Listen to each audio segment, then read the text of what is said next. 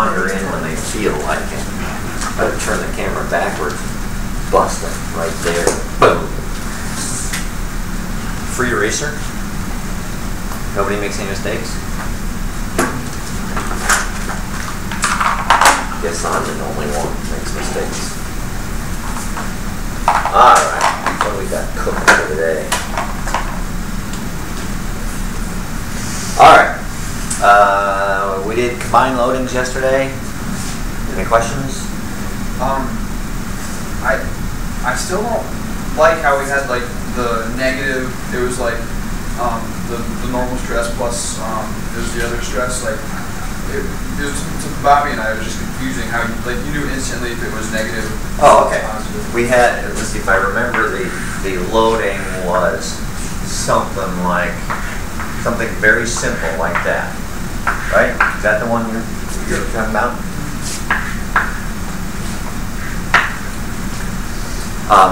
And the deal with the combined loadings is very straightforward in that we can separate the two loadings, figure out the stress of each, and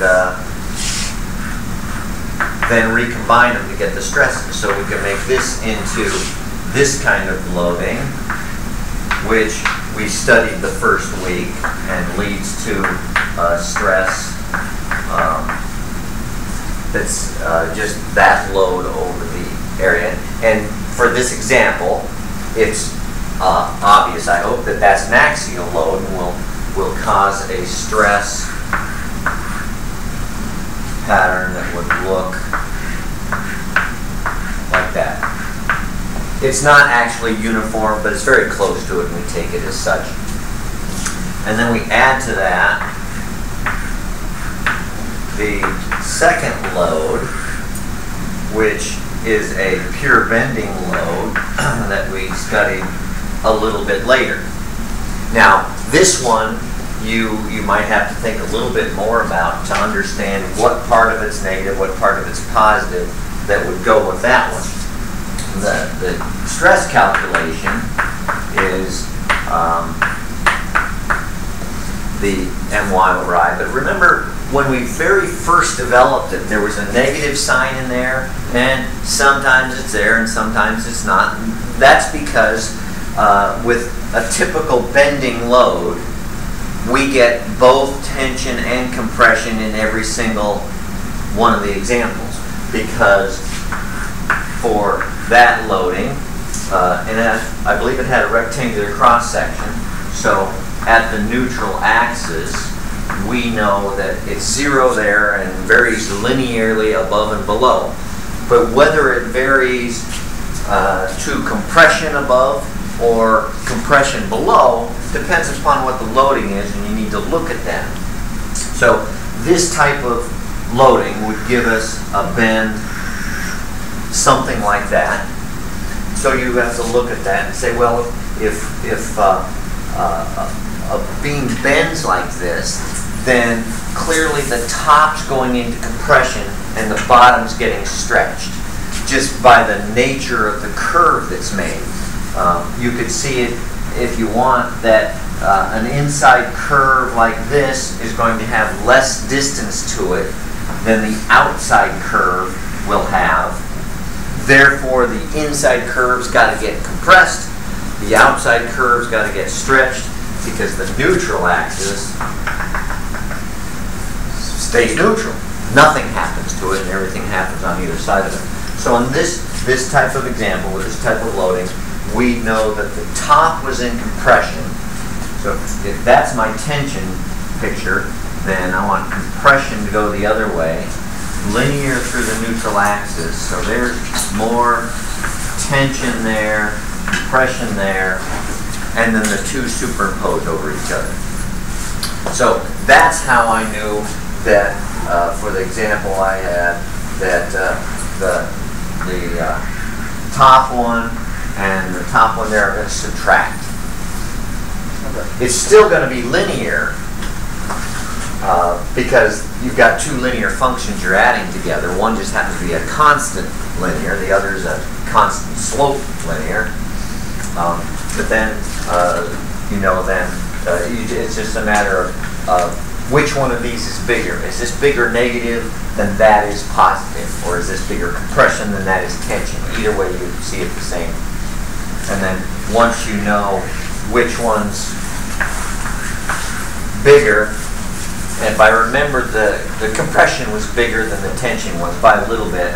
So there's a little bit of compression left over, but then and then you can figure out what the two add together down here. So we had quite a bit of tension at the bottom, but then once you've got those two, it's just linear in between.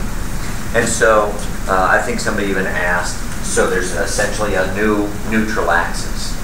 And the only way to find out where this neutral axis is now is by figuring out that linear function, the slope, and where you get a zero with it. There's no other way to find the neutral axis. Originally, we find it from the pure geometry of the cross-section. Now it shifts because of the load, and you have to refigure it because of the load, not the geometry anymore. TJ, how you feeling? Good to have you back. Well, you're not very convincing. So, all of this was mysterious to you. Have you been watching the videos? Yeah, there are a few of them. Okay. Yeah, I know they're not all that much in focus, so if you need details, just ask me or someone else to fill in, because a lot of times we'll put up dimensions and stuff, and those I know don't show real well. But it's really easy to figure out which one you're looking at and give you the dimensions and loads and the specifics of it if you can't see them on the video. Okay, any other questions about that combined loading type stuff before we take our next shift here?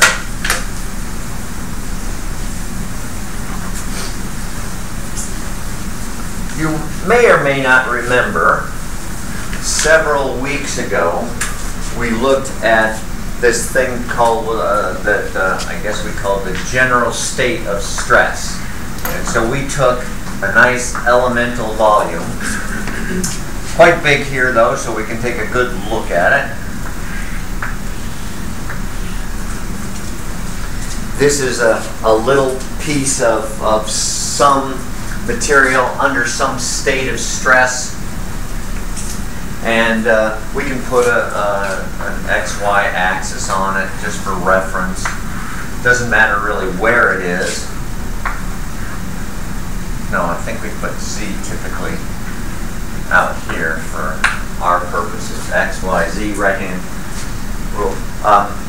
So we've come across these type of elemental pieces before, and we looked at the loading on them. For example, we might have had an axial load in the X direction that gives us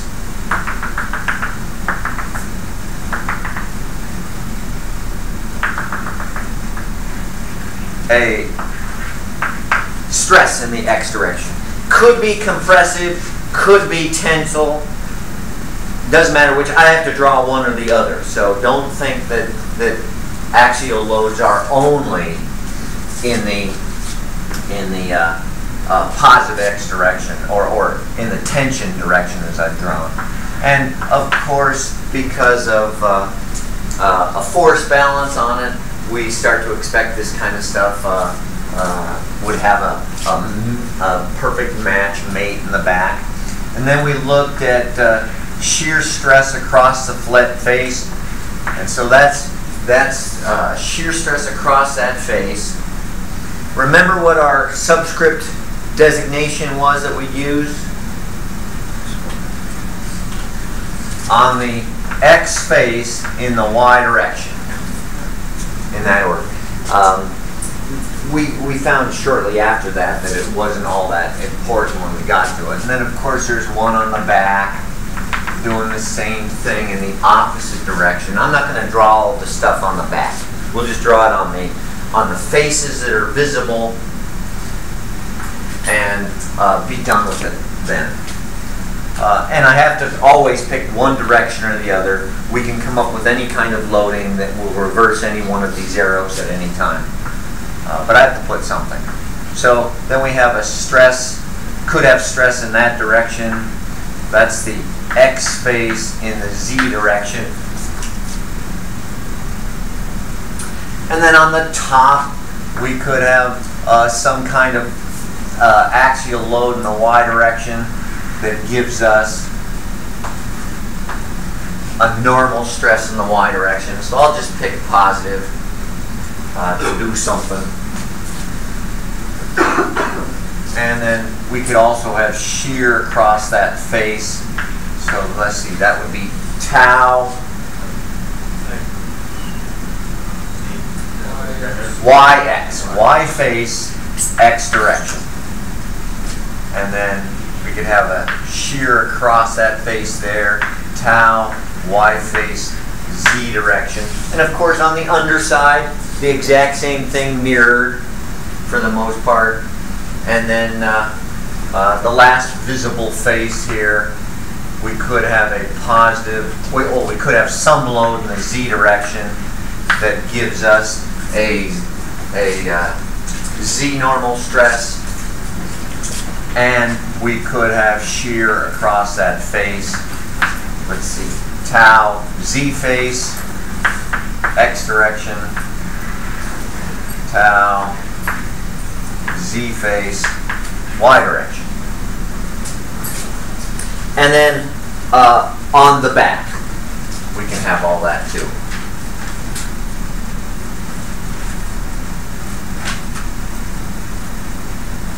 Now, you may remember then that we also simplified this to a two-dimensional picture, which was very useful to us because we saw then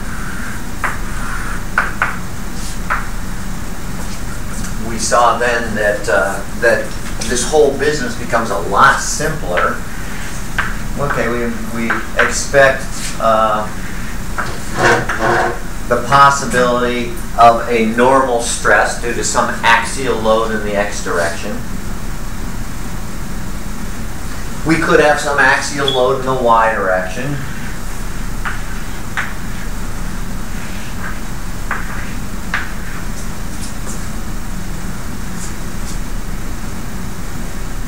And then we'd see these shear stresses along that face. I just happened to pick up tau X, Y, and on the back face, tau X, Y. Those have got to be equal for the force balance to work. And then to counter the moment those two cause, because that's a couple, then we needed shear across that face. And because the forces all need to balance and the moments all need to balance, we found that tau xy equals tau yx, and so on. Anywhere else, all these stresses appear. So we had tau xy there, tau yx there, and we understand now, balancing the forces and balancing the moments, that the order of the subscripts doesn't matter. All we need to know is that we have some shear stress that is on the x face in the y direction. We're going to have the same size shear stress on the other face in the other direction. So that made things an awful lot simpler for us, so that we're down to this much simpler two-dimensional drawing from this cluttered, maybe even a little bit confusing drawing we would have had in 3 dimensions. So things become a lot easier then. What we're going to answer today is given an element stressed in this way because of some loading. Remember, all of these stresses are caused because of some external load on whatever material it is we're talking about. Let's raise the question, well, what happens if, given that very same loading, we don't want to look at an element that's conveniently oriented in the xy direction? given the exact same loading, what happens if we want to look at an element that's oriented in some other direction? Do the stresses change? Well, we know they do anyway. If you remember, back in maybe the second week or something, we looked at this type of thing and determined that given a simple axial load, that's the very first thing we looked at, is just straightforward axial loading, that the maximum shear stresses occurred on a 45-degree angle. Do you remember doing that? Second week or so? Flip back to your notes, wipe off some of the cobwebs, some of the dust, some of the pizza stains. It's there. But that was for a simple axial load only. Now we're looking at a much more generalized load because we have not just axial load in one direction, could be in the other direction, and could be some kind of shear, because since we did axial loads, we've now added torsion and bending, and need to put all those things together. So we can have now we need to do the same sort of thing we did here with just an axial load to look at the off-angle stresses. Now we're going to take a generalized load where any one of these could exist and any one could be in any direction, and see now what happens if we're in an off-angle direction with those kind of stresses. So we'll call that angle theta. That'll be our reference direction. And now we've got an element oriented with those axes. And now remember, the load has not changed. All that has changed is our chosen angle and how we're going to look at this. And now we have the possibility that these are very much different without changing the load. In fact, some can even turn compressive, depending on what the angle is that we chose. So just for the sake of illustration, I'll turn one of them around. It could be that we can even get to certain angles where an element oriented in that direction won't show any stresses of a certain kind. They can completely disappear, we'll see. So all of those are possibilities that we're going to see here. So the prime will mean our off-angle directions.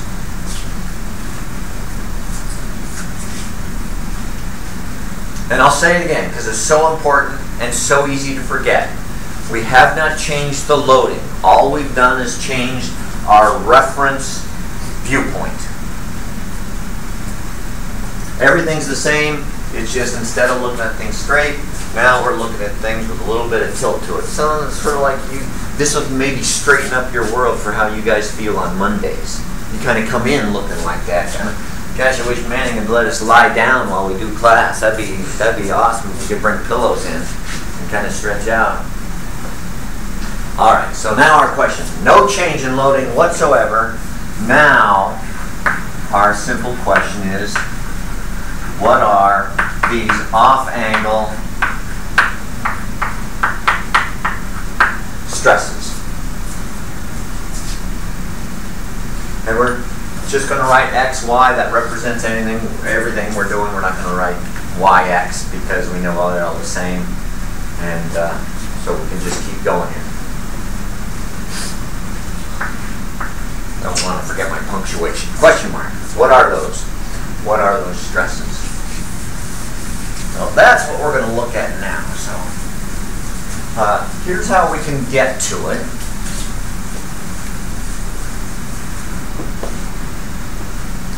We're going to start with with our, well, ooh, sorry, let me put this back up real quick.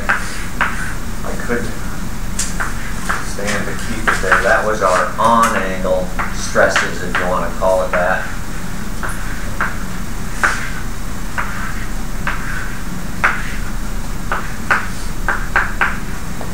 And remember, it's the loading that decides the direction of any of those and the size of any of those.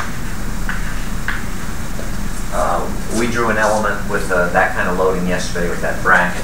So what we're going to do is take a little bit of this and a little bit of that and combine them.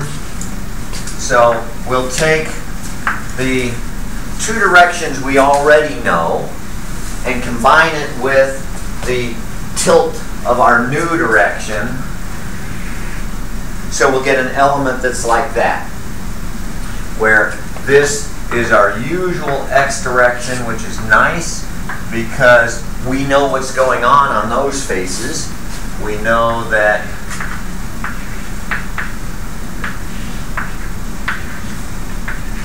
those stresses exist. Also, we've got the shear stresses there. So that's the piece from our original orientation. Now we have a one face that will give us access to the other orientation where we don't know what these stresses are yet. That's what we're trying to find out.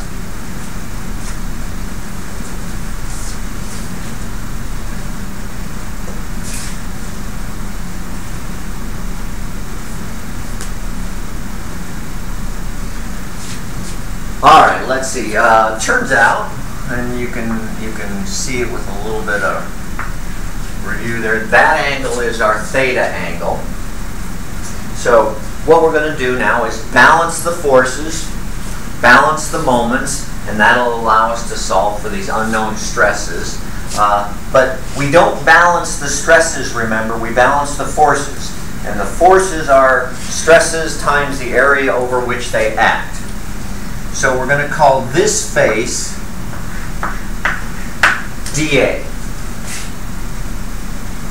Let me make it delta A. Not that it really matters because you've seen this type of thing before, and these all end up canceling out in the end anyway. But I'll call that delta A just so I can stay with my notes if nothing else.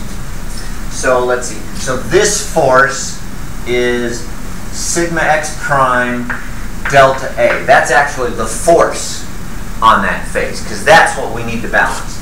And this is tau x prime y prime delta A. So those are the forces now acting on those faces.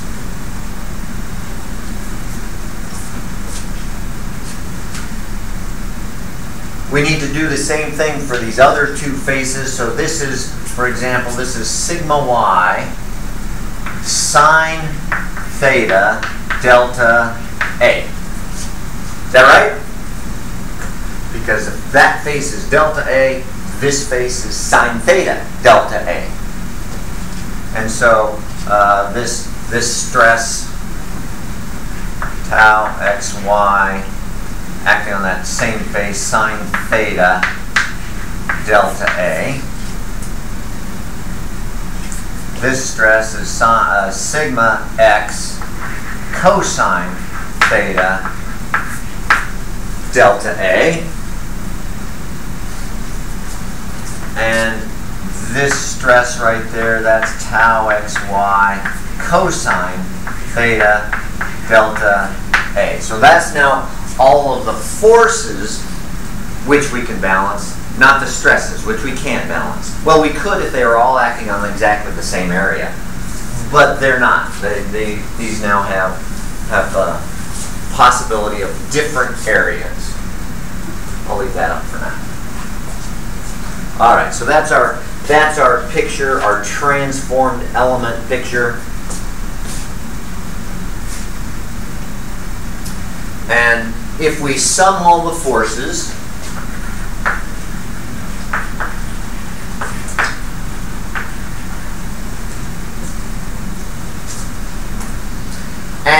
combine, and we're going to have several trig identities in here because we've got lots of cosines and sines and all kinds of stuff flying all over the place. So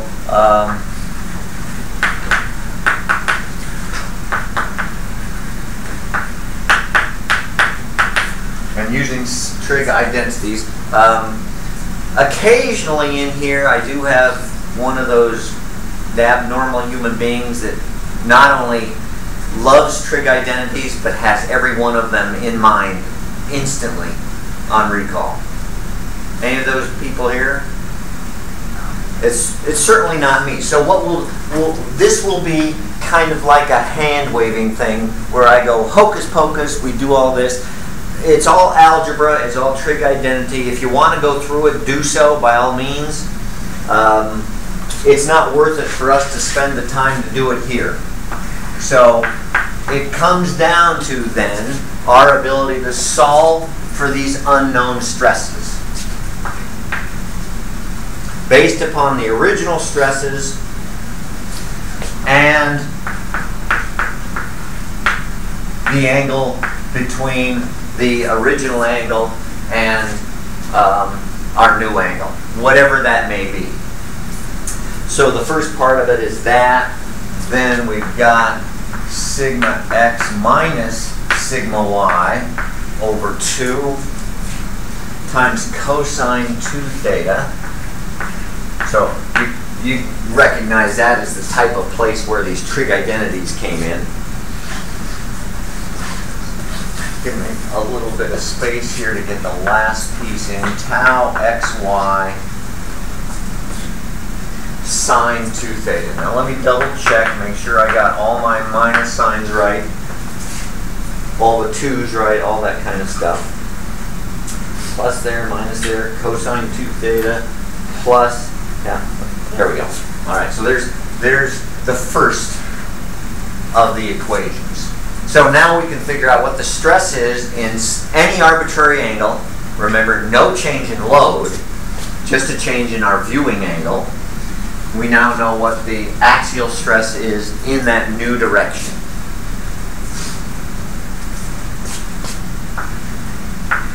The second equation, not in any particular order. We're going to need them all. The off-angle shear stress is minus sigma x minus sigma y over 2 sine 2 theta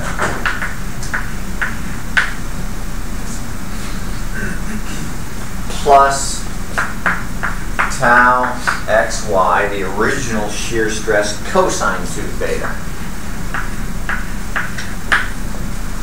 Hopefully you're getting a feeling of how much fun it would actually be to go through the derivation of these. Alright, let me double check this one. Minus sine 2 theta plus xy cosine. Okay, we're alright. And then we need one last one. We've got sigma x prime, tau x prime, y prime. Now we need sigma y prime. Not actually on this picture, so we would have had to redo the picture a little bit to get that in there, but it's certainly doable. But it's just an exercise in repetition. So again, this equation opens with the average of the stresses, original stresses, minus sigma x minus sigma y over 2 cosine 2 theta minus tau xy sine 2 theta. All right, let me check that one.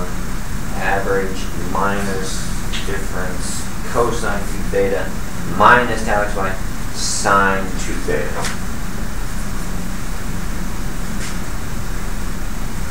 And we're all set. Now, given any arbitrary angle, we can determine what the stresses are on an element at that angle. Exact same loading as before, all we've done is change our reference angle. And in a second, what we'll let this lead to, as you might imagine, is we'll ask ourselves, is there some angle where any of these maximize? Because that's then an angle of concern. If on a particular angle, these get a maximum and go over the allowable limit, we need to pay attention to that, because it means that these things could fail in an off-angle direction rather than a strict orthogonal direction.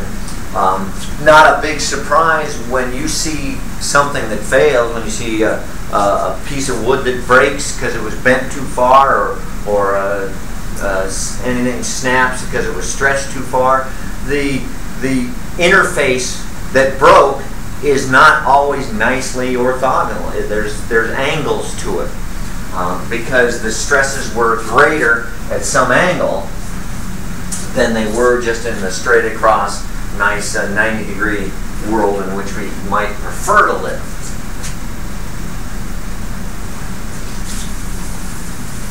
Okay, so let's test drive this.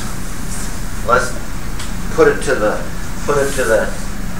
test here. So, given some problem with some loading, just like we did yesterday. Remember, we had this bracket on the wall that we bent. We had a problem that simply looked like that we did yesterday, and we looked at some elements back here and came up with an elemental loading on those. So very same type of thing we did there.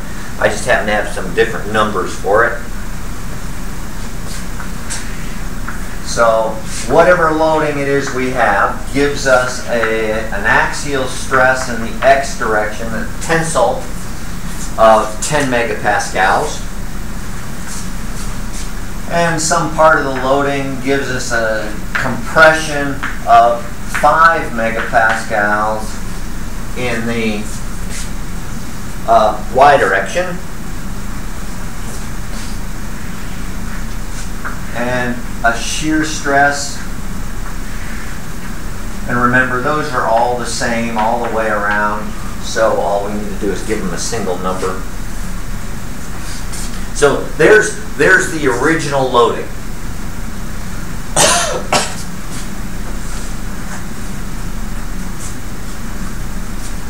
And we want to find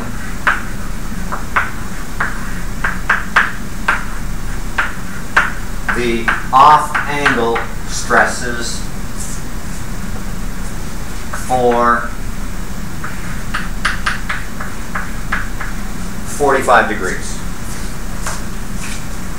And we'll do that and then redraw the element on that angle.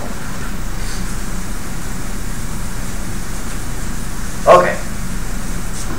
Now, before you get jumping into this, we have to pay attention to some certain things. Obviously, we only need 4 things. We need the original stresses, the original normal stresses. We need the original shear stress, and we need the new angle.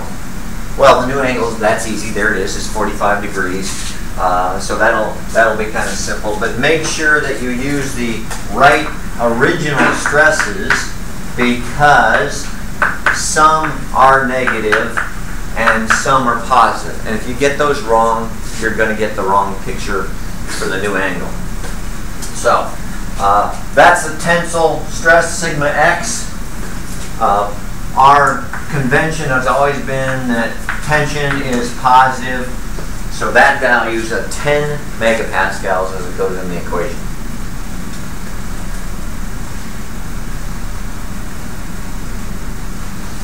The original y normal stress, that's compression, that's negative, so we use a negative 5 megapascals.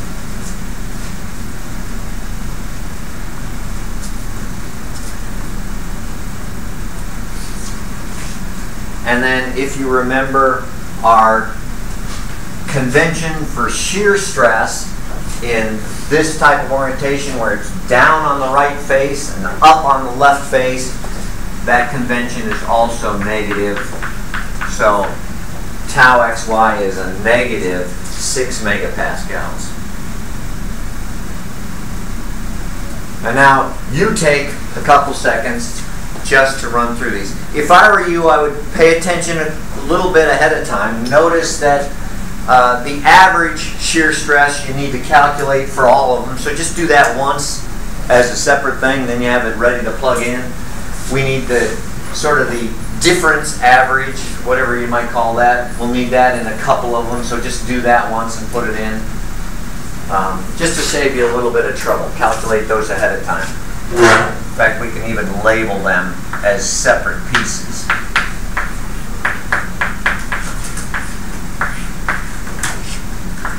And maybe call this one sigma diff.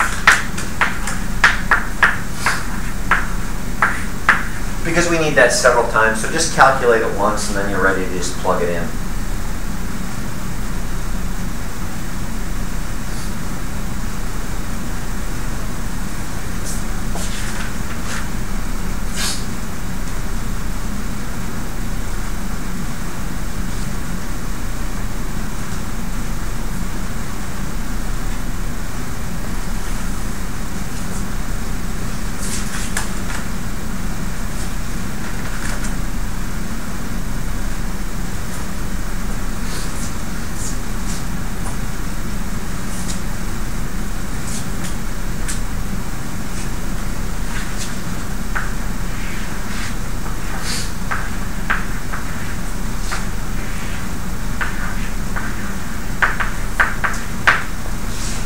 Simplify these equations a little bit, just because you got the repetitive pieces. Make sure you get your minus signs right. Everything screws up if you miss those minus signs.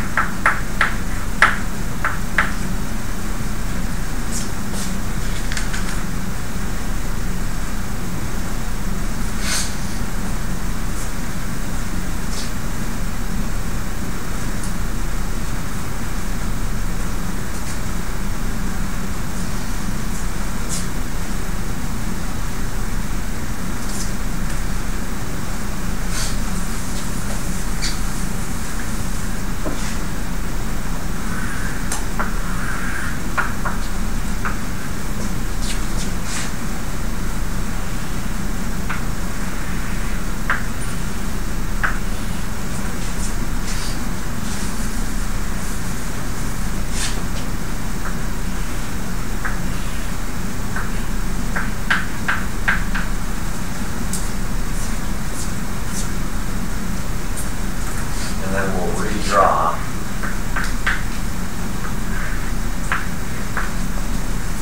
our new element once we have the stresses. So calculate those, double check with each other so we all got them right. A lot of minus signs in there.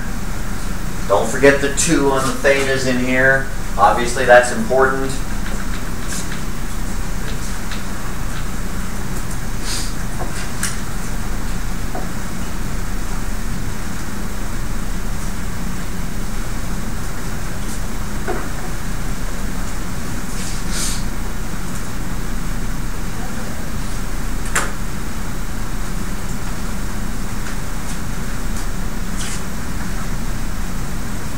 Of course, the units work through the whole thing. That's sort of automatic there as we wrote it out. Oh, TJ, nobody remembers who you are and they won't talk to you. Somebody talk to TJ. TJ, come on. There. Ah, look at Shoot for, you know anything? But now I know it too. Sigma X prime. Negative 3.5. I'm so going. For y. 45 positive. Minus 7.5.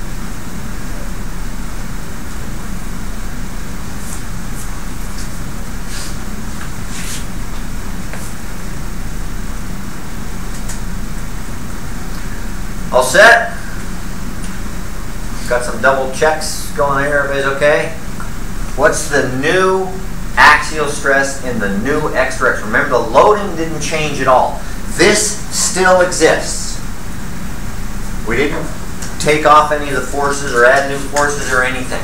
This is purely a geometric exercise. So what's sigma x prime? Negative 3.5 megapascals. And y prime? 8.5 positive. And the shear stress?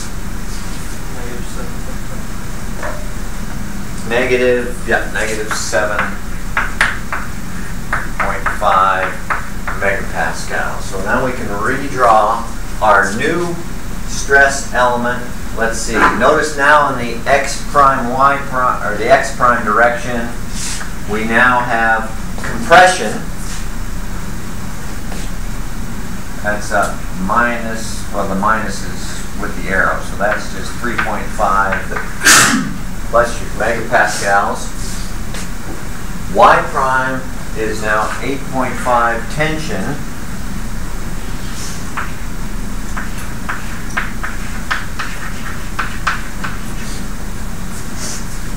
And we have a negative shear stress, which is down on the x face,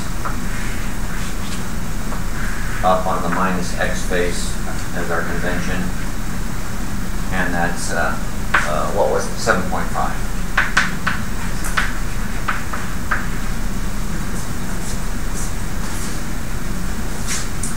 Exact same loading, and clearly the stresses change quite a bit.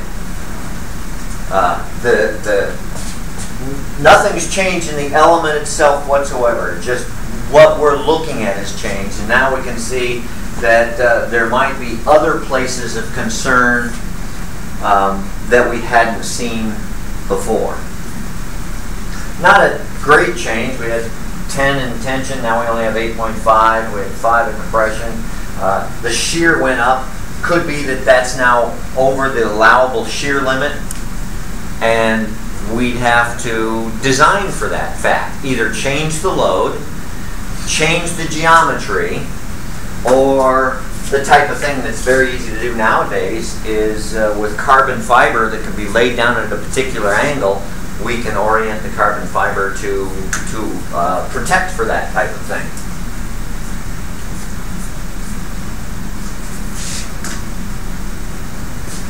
All right,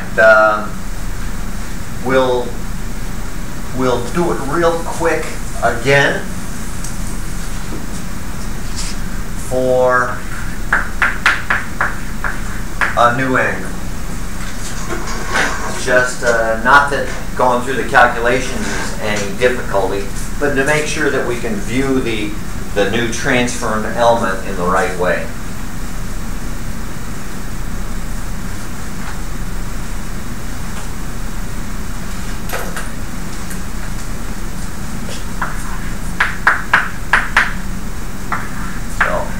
Couple seconds, redo that, and then let's look at our new transformed element.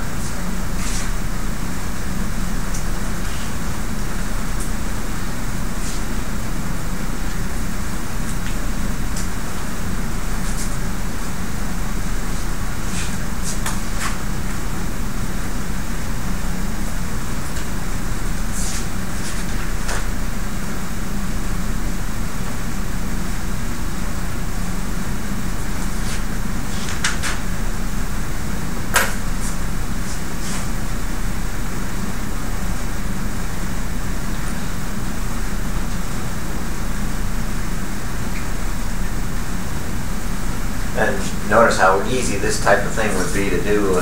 Just write a real simple computer program. Put in the original stresses, put in the angle, outputs the new stresses. So you can find lots of calculators online for transformed stresses.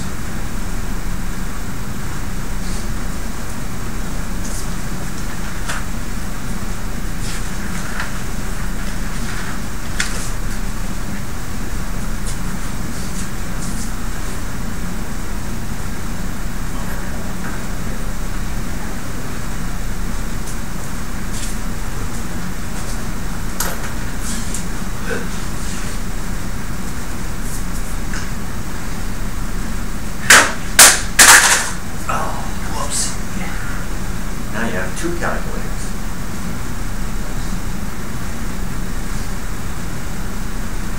That's okay, just go down to the library and get a new one. Borrow it. Yeah. Find somebody, say, hey, here's $2. I'll buy a coffee if you go get it. Yep. Midnight calculator supply. I don't condone it, Brandon. Too expensive. If caught. My stepbrother told me they were so expensive because they have to, like, these screens are actually so old, it costs them more money to make because they don't Oh, really? produce these screens anymore, these type of screens. It costs them more money to produce.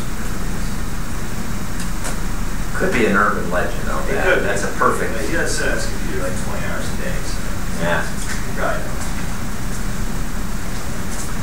Well, with the fact that every elementary, middle school, and high school kid in America has one of these, should be worth it to still make them. All right, we coming up with some numbers yet? Don't ask me, ask them. Come on, you got to become friends with everybody again, TJ. Everybody's very suspicious of you for having been gone for some time and wondering what you've been up to. Cheating on another school. Drugs or something. Always does. Teach you what you get for your values. Oh, that's nice. I got 1.05. You're not missing the geniality anymore now, Pat. Still, yeah, 1.05 for a while. Yeah, I got that for a while. Doing the same problem, should come up with the same numbers. Then let's make sure we got the same transformed element. 11.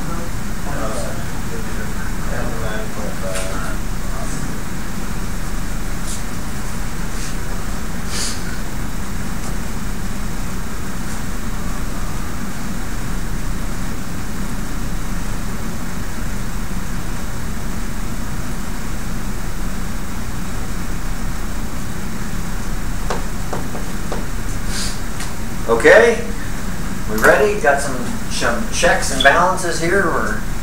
We're ready to go public on these. Doobie, I can tell you're ready. What do I have? Sigma X prime. Somebody? 3.95. 3.95. Positive? Yep. Remember, that's absolutely crucial to what we're looking at. Sigma Y prime. Didn't get that? Not even close. That's what I got. That's why I put it up there in ink. I committed to Patrick there. Y prime, sigma Y prime. 1.05. 1.05. And tau XY. We disagreed. 11.7. We do, we disagree. Yeah. 9.5. I had positive 9.5.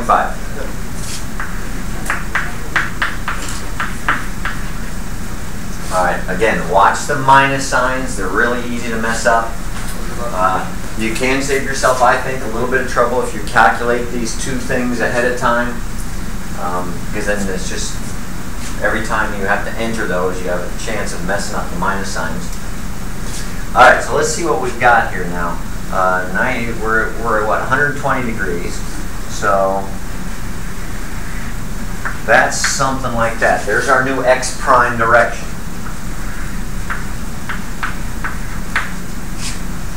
Y prime is 90 degrees to that. So that's where our new element lays.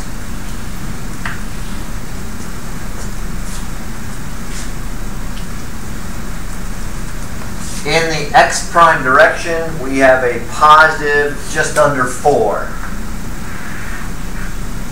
So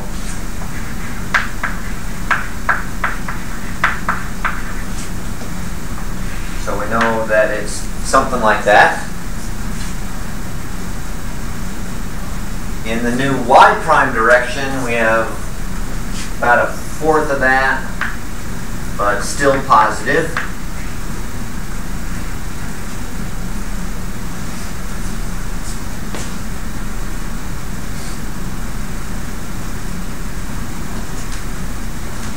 Now the shear stress is positive. Our convention is down on the positive x face is negative. So this is positive. It must be up on the positive x face. Here's the positive x face. That's the up direction on that face in the new transformed coordinate system.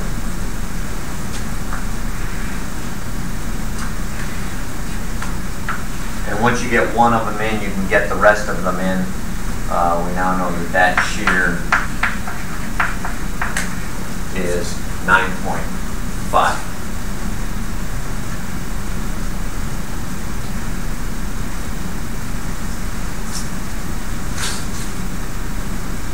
And there's our new the transformed stresses in the new coordinate direction.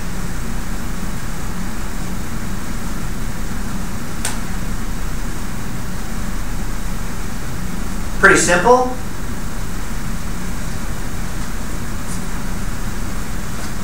You're stunned by how simple it is? Yes. Amazing, amazingly simple. Very straightforward. Let's see if I want to make the next step with it. Yeah, I think I'll go ahead and make the next step, and then we can take that up again on Friday with that step. So let me see.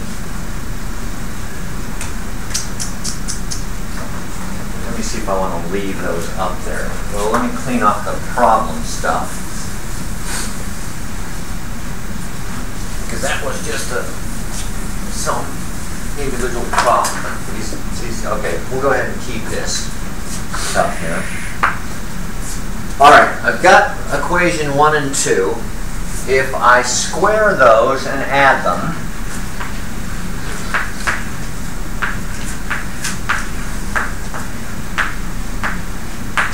and then simplify, combining like terms and canceling all the stuff that drops out, all that kind of stuff, we get down to this equation.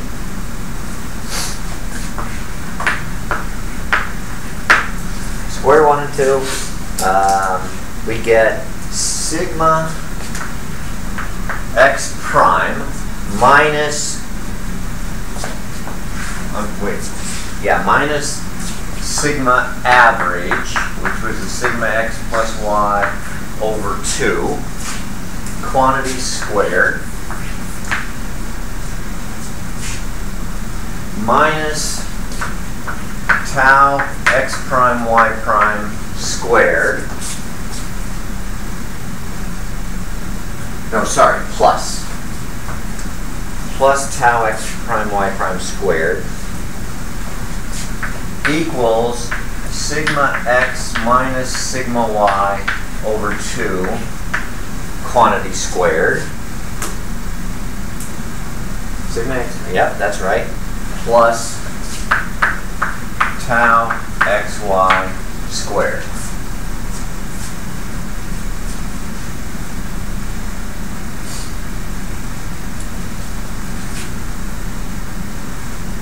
Not that remarkable, except if we look and see what we've got now. Let's see. This little piece here is known. That comes from the original loading, the original orthogonal direction. Same with this piece. No matter what the angle, you know those two, because that's the orthogonal regular original direction. these two things, that and that, are the variables, depending on what angle we pick. So these are each functions of theta.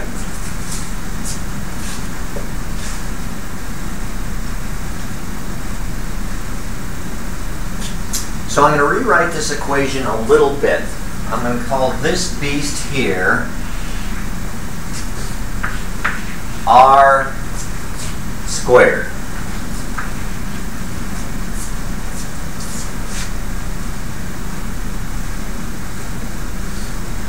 So I can rewrite this whole equation as sigma x prime, one of our variables, minus sigma average, just the average of the two stresses,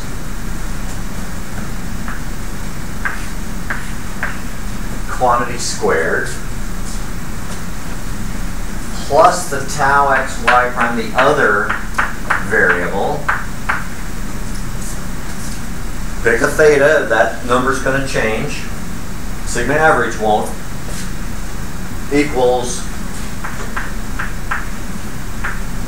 r squared, which is just a constant. You know what the original loading is, you know what r squared is. It's just, there's nothing that's going to change when you change angles. All right, I got all the pieces right. No plus or minuses missing. All right, here's the deal. And then this is where we'll end it and take it up on Friday. This is a variable. This is a variable. The other two things is constant. So we could write it just in generic mathematical terms and then see if we recognize what this is. This, we'll call this, since sigma x prime is a variable, we'll call it x, minus some constant we'll call a, plus the other variable, which we'll call y, because we like xy for variable names in mathematics, equals r squared. Is that a functional form anybody recognizes? It's a circle. This is a circle with center at A, radius r. So tomorrow, or Friday then, we're going to take these transformed elements and draw the circles that these lead to. This is called Moore's circle.